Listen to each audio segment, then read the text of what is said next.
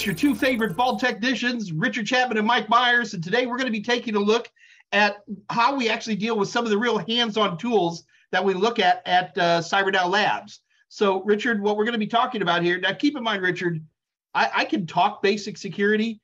It's like if you ask me how to explain how an internal combustion engine works, I can absolutely explain it to you.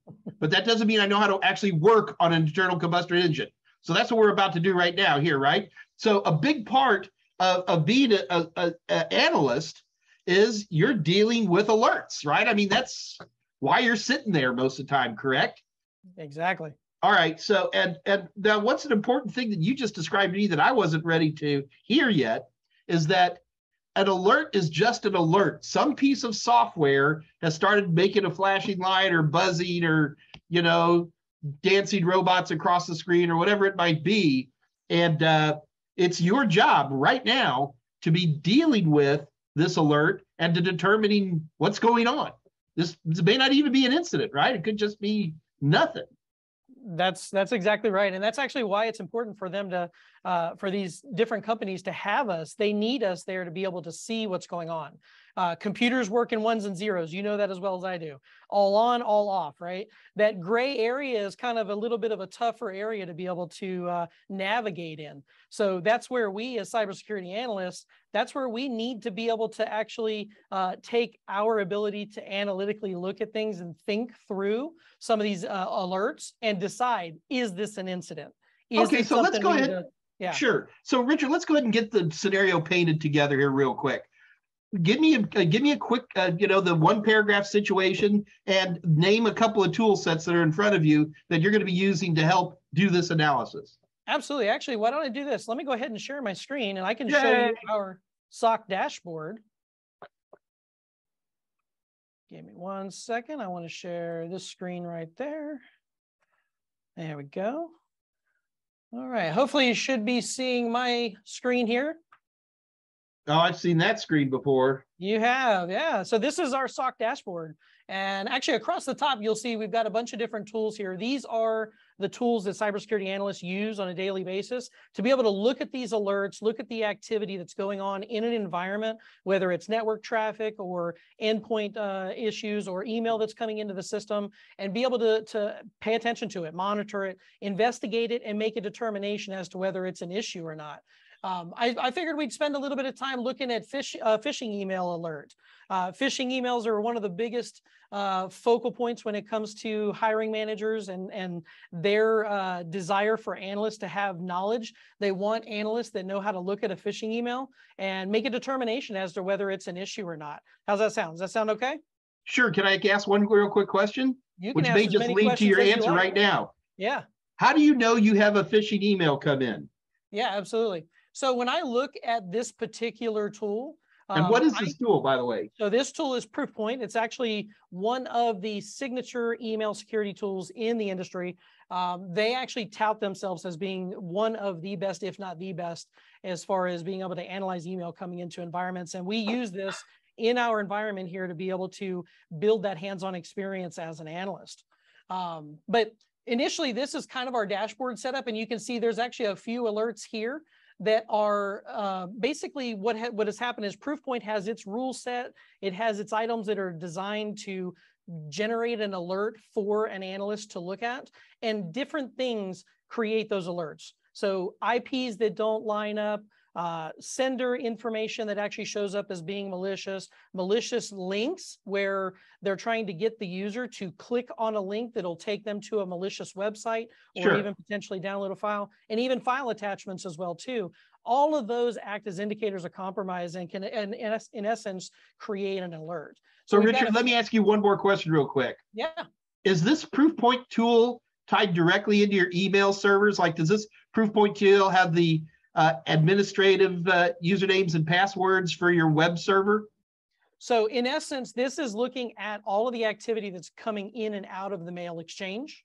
So it can see all of the header information for every email. There is an administrator side, so whoever is responsible for doing the engineering, they can actually see things a little bit differently than the analyst can, if that makes sense. Okay, but in general, this particular tool is staring at all the mail traffic coming in and out of your mail server. Correct. It's analyzing all of that mail that's coming in and out. Very good. Okay. So I actually was looking at an alert a little earlier today, and I thought it'd be a good example for us to kind of take a peek at. Let me see if I can zoom in a little bit. There we go. Hopefully that makes it a little bit more visible on your end. It does. Thank you. Beautiful. So simple point. I could talk for hours on Proofpoint, by the way, just so you know. So I'm going to try to make this relatively simple and straightforward. We've got different icons here that indicate different types of phishing emails.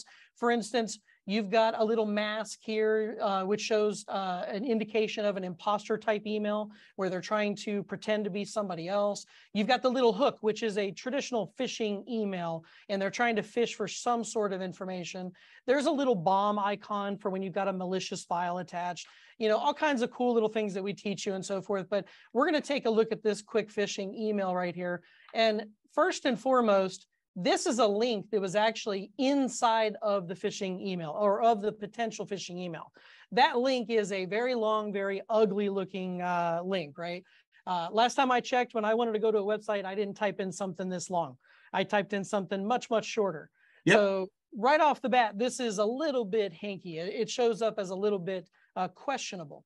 Now, the one cool thing that I really like about Proofpoint is you can take and look at this email or look at this link right in what's called a browser isolation window. It's like a virtual environment.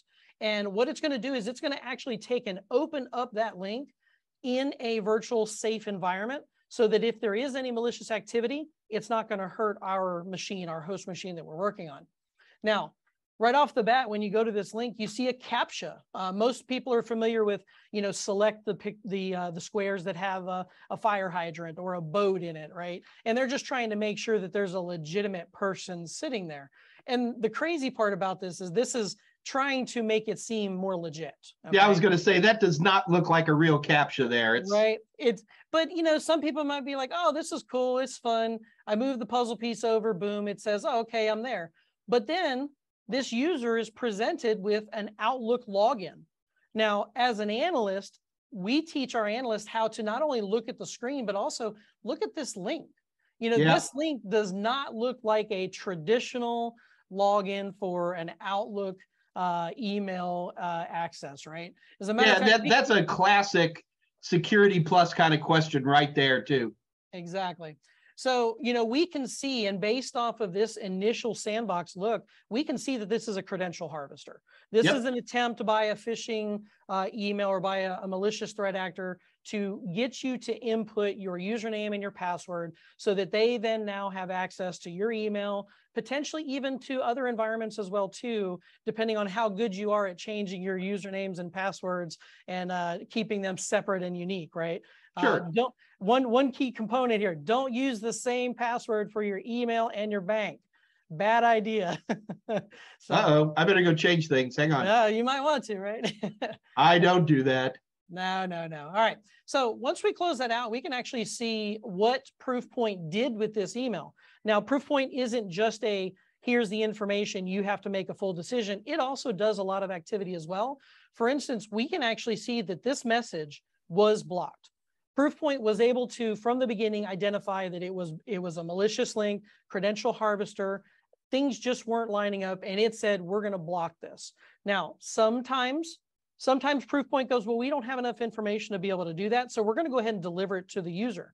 But on the back end, they're still analyzing, and sometimes they will even change their mind later on. So again, another reason why analysts are so important, because the tools do a great job. And I would say 98% of the time, they're pretty much on point, but they do still need us to look at some of these actions and verify. And sometimes things do slip through the cracks. And again, that's where we get to shine. So Proofpoint will actually take a malicious link and it can rewrite the link so that if somebody were to actually try to visit that link, they would be presented with a browser page that says, hey, this is potentially a malicious link. You might not want to go here. So that's what a rewritten URL. So it's just another layer of protection that Proofpoint will do. Wait a minute. You could actually inject into the mail document extra information like that? Yeah, so Proofpoint will do what's called rewriting, and they'll actually input a URL defense link. And in essence, what it does is it redirects that link. Instead of sending it to the actual website that the link was designed to send you to, it'll send you kind of to an intermediary page, which says, hey, this might not be a good site for you to go to. Gotcha. And at that point, it's letting you know, hey, this is potentially a malicious link. Don't go here. Don't try to go here. You might want to think about it, right? So okay. Definitely kind of a nice option there. Email and headers and so forth. You can actually click on the email itself, and you can actually go into that email and see some additional information as well. It doesn't show you the full header, and you cannot see the contents of the email itself, which is a little bit of a blind spot as an analyst, but you can still make determinations. You can actually look at your subject here. You can see who your recipient was. You can see the IP address that's associated with the sender. And just as a quick double check, you can even take that and throw that into, maybe an open source intelligence tool like, Virus Total, Abuse IPDB, Central Ops, something like that. And you can check the reputation of that link. Now, this IP is not showing up as a malicious IP in Virus Total, but it might show up as slightly malicious in another tool. Yeah, but they always start off clean, right? Until they're recognized. They absolutely do. Absolutely. So I got a quick question for you. Yeah. For a lot of these spam situations, especially if they're getting a lot of spam, don't you just like block them all? You'd like to think that you could just block everything, but unfortunately, when you take that measure, you start blocking things that you want to actually be able to get through. Sure. Okay. So that's where you get your false negatives and exactly. False positives, rather. False positives. You will get false negatives. We never see, right? That's right. But false positives, you will get false positives. And as an analyst, you'll see those. And sometimes you're able to help the engineering side of things by recommending to your engineering team, hey, let's go ahead and see if we can tune this out. Let's add this sender as an acceptable sender. Let's add this IP as an IP that's okay. Or let's block this IP, right? So we have the ability as analysts to also not only see the information, but really make an impact. And hands-on experience doing that, like we do here in our environment, gives that knowledge and gives that experience. And that allows you to talk about it as well, too. Well, even allows you to be able to do it. Sure. Even being able to do something as basic as like that sender IP address, once that's recognized as a bad guy, to be able to generate filtering tools in real time, obviously. Yep. That's what an analyst does, right? I mean, that's one tiny example. Exactly. And in some environments, your larger environments, you probably have teams of individuals who handle those specific tasks, like a lot more compartmentalization occurs.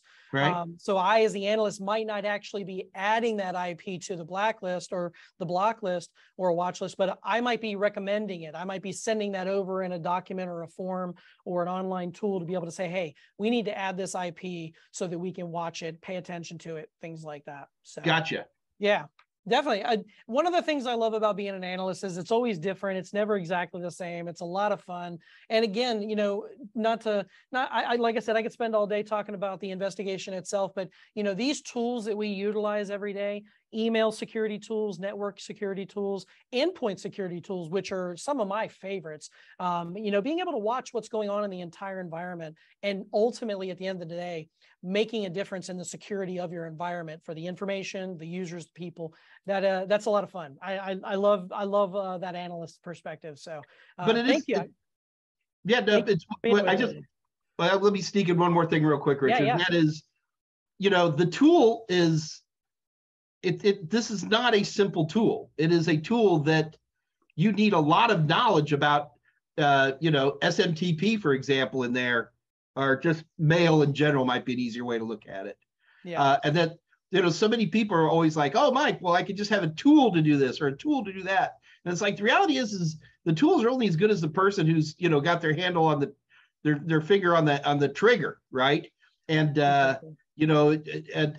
that's a big part of what CyberNow Labs does. It's not only introduced to the tool itself, of course, but to make sure that the students understand the core values behind whatever protocol or technology we happen to be talking about at any given moment.